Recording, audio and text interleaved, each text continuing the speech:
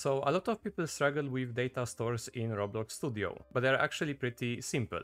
So I will just explain them so you don't have to read through the documentation, but as usual leave a like and subscribe to support the channel, and let's get into the video. So firstly, to actually use data stores, you need to enable Studio access to API services, which you do by going into the game settings from the Home tab.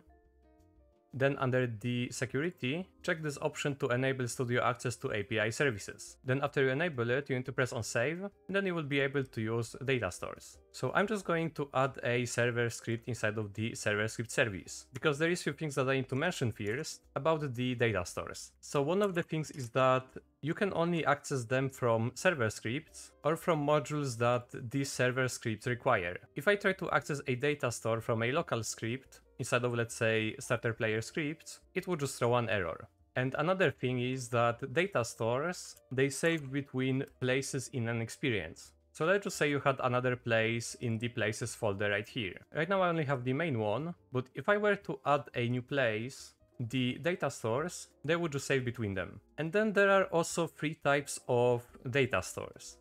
There is the normal data store, the global data store, and the ordered data store. And you get all of them from the DataStoreService. So I'm just going to make a local variable to get the DataStoreService, like this. And how do you create the data store itself? It's just as simple as writing another variable. I'm just going to name this one my data store is equal to, and then DataStoreService, and then we need to use a method. And this method is called getDataStore. And then we need to pass it a name and an optional scope, and also the options. So the name is required, but the scope and the options are optional. So we need to name our data store. And I will just name this basic data store. And getting the different data stores like the global one and the ordered one is basically the same, except they use different methods.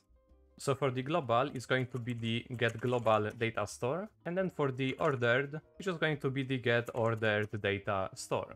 And what's the difference between all of these data stores? So the default data store is basically just like a database that the Roblox server can access, and the data stores, they basically look like dictionaries. So you can have something like, for example, this, and this is essentially how the data store is basically going to look like. And this key could be, for example, something like the player.user ID. And also for the normal data stores, this value could be something like a table, which then will have different keys like money, wins, coins, and so on. So just think of this data store as, if you, for example, had players in a game, you would just get data from all of these players in a game and save it somewhere in like maybe session data, and then you would only change these values for these players. Now a global data store is basically the same, except its values could be accessed globally between the servers. And an ordered data store is basically the same as a global data store, except it can only hold numbers. So if you had the previous dictionary, it would be equal to player.user ID and then a number. And now this number, it needs to be a positive integer. So it can be something like -10 or 0, because the ordered data store only allows positive numbers. So that's the difference between the data stores. And now for operations like saving data, removing data, and so on, there is different methods. There is the SetAsync, GetAsync, then IncrementAsync, and then UpdateAsync, and lastly RemoveAsync. These are the methods that are used by all of these data stores, but the ordered data store also has its own method called getSortedAsync. And as you probably guessed, the SetAsync is used for setting the data, then this is for getting the data, and IncrementAsync basically just works as, if you had a value, let's say the player had 10 coins, you could use IncrementAsync on this key to increase the coin amount by 1. Then the UpdateAsync, it works similar to the SetAsync, where the SetAsync is basically the best for quickly updating a specified key, but this could interfere if you, for example, try to save the same key from two different servers. In that case, the UpdateAsync would be better. So if you, for example, had a normal data store that would only get keys from players that are in a certain server, then you could use SetAsync to update the data. But for something like a global data store or order data store, it would be better to use the update async. And this doesn't apply to only player data. You could also just have a, let's say, round system that would count how many rounds have been played overall in the game. If you wanted to have a ordered data store for that, it would also be better to use the update async, because that would be a value that multiple servers are trying to update. But moving on, the remove async is just used to remove data. And now the getStoredAsync for the order data store, now this method can return something called DataStore pages. And what the DataStore pages basically are, they are also a table. And in this table you could specify if the values are ascending or descending, which means going up or down, then a page size that could be from like 0 to 100, then a minimal value, which could be, for example, if it was a global score, you would take in account only scores that are more than 50, let's say. And also a max value, which would be to like, let's say, 100. But now let's actually try putting these methods into use. And let's just get the player service and also make a session data variable, because there is a lot of ways of actually storing the data for the player. And how I'm going to do this one is that whenever the player joins, they're going to have the session data. Then their data is going to be loaded into that session, and after they leave, the session data is going to be loaded back into the data store. So let's get the player service that player added event and connect a function to it. And also do the same for player removing, because we want to save the data whenever the player leaves. So first you need to have some kind of an example data, which is going to be a table that's going to hold some values. It's going to be coins and wins, and now we're going to use one of the methods to check if the player actually has some kind of a data now. So you can do local success, then data is equal to, and now all of these methods, it's the best if you use them in a protected call. And that's because of these operations being done through network. So use a protected call, just so if anything goes wrong, it's not going to error and just stop the code from running. So you need to use pcall and then function. And now I made this second variable data, and that's because I want to use a return inside of this function. Now if I didn't use the return, this data would probably just be an error message. If you, for example, had a local variable that would be right here, you could just leave it as this. But I'm just going to keep it as data. So now we need to access the data store and then use the GetAsync method. And now the specified key is the best if you leave it as some kind of a unique user ID, which is just going to be the player right here, that user ID. What this is going to do is going to look if this data store has a value of player.user ID. Right now it's not going to have it, because this is going to be the first time the player joins the game. And what I need to do right now is use the example data as a default data preset that's going to be stored in the my data store. Oh, and I just realized there shouldn't be a global data store, there should be an ordered data store. And now I need to do some kind of a logic to put the data from this data store into a session, or alternatively, put the example data into the session instead. So I'm just going to do session data from player.user ID is equal to, and here I'm going to do a ternary operator.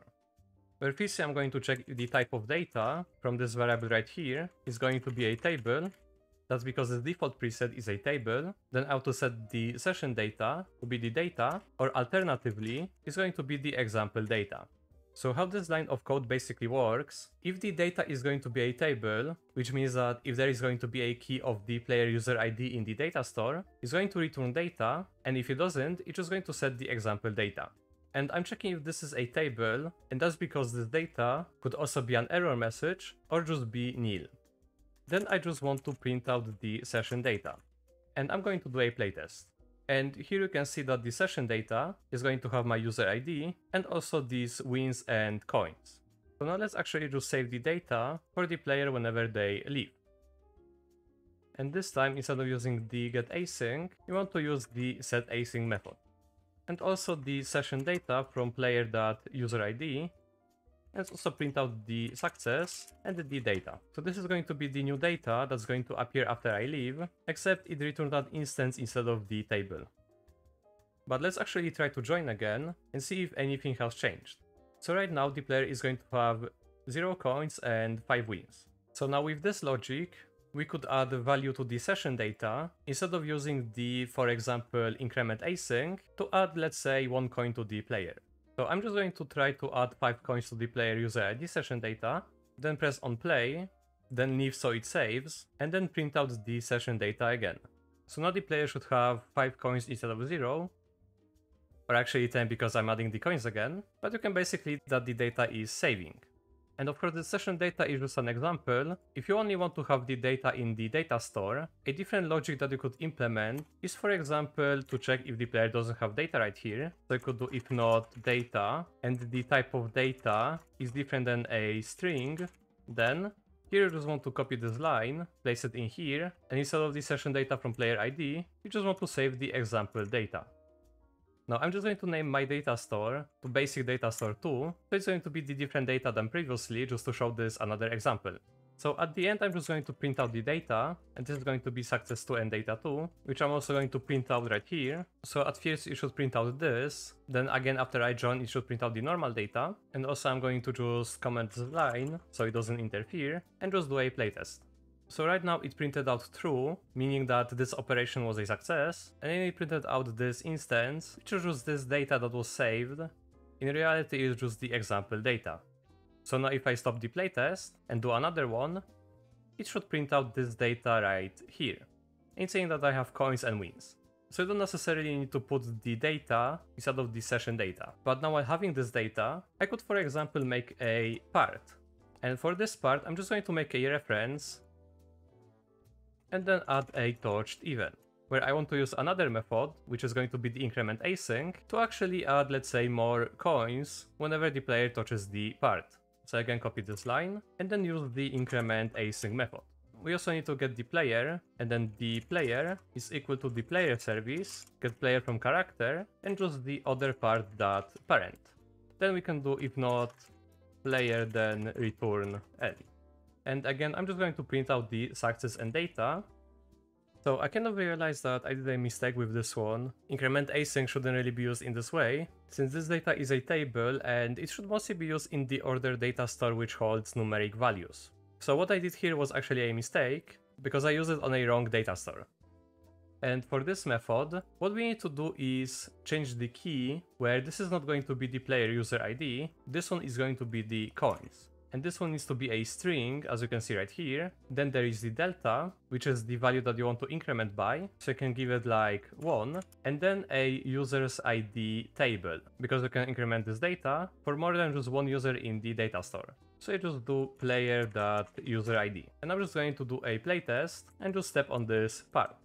And you can see that data store request was added to the queue, because it's incrementing my coins, but it's just doing it slowly. So this isn't really the proper way of doing the incrementation, because as you can see it just can get clogged up with this. It would be just better to set the data the same as from this function with either the SetAsync or UpdateAsync method. And sadly I don't have enough time to cover the GetStoreAsync and the UpdateAsync, but lastly I'm just going to show how to use the removeAsync. So let's just say I wanted to remove the data after the player left. I would just use the removeAsync from the data store on the player.userID, and I'm going to print out the success and the data, where in this case, if I just leave right now, this value is going to be true, and this is the data that was just removed. So I had no coins and 5 wins from this print right here, and then the same data was removed from this removeAsync method. But yeah, that is basically going to be everything for today. I also want to cover profile services soon, so be on a lookout for that. But like I previously mentioned, if you like and subscribe to support the channel, also go check out my UGC items. And yeah, hope everyone had a nice day and see ya guys.